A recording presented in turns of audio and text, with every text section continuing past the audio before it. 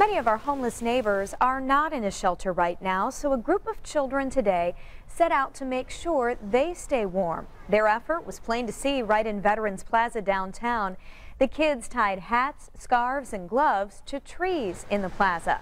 Attached was a simple sign that read, "Need me, take me." The children behind this mission are from New Pal. They're members of Friends for Good, a group of elementary and middle schoolers who do monthly community service projects. This month, they hope to create branches of blessings.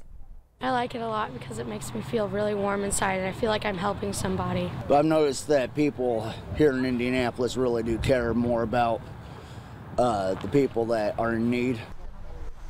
The children saw a women's group do something similar in December, so they decided to make this their January project just as the dangerous cold set in.